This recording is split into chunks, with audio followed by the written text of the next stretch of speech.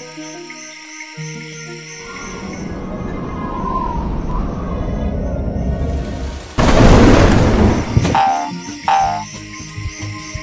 morning and welcome to the Daily Panther. Today is Monday, May 17th, 2021. Your host today is Will. Happy birthday, Paul Scopino. Remember to mask up, PHS. There will be no bells due to AP exams until June. There will be a mandatory meeting of the Social Studies National Honor Society, today activity period in the library. Pleasantville Strong will hold Zoom meeting on Thursday. The topic of the meeting will be Marijuana 101. See the Green Gazette for more info. The Pleasantville Hub is now open. Come buy drinks, snacks, and other items.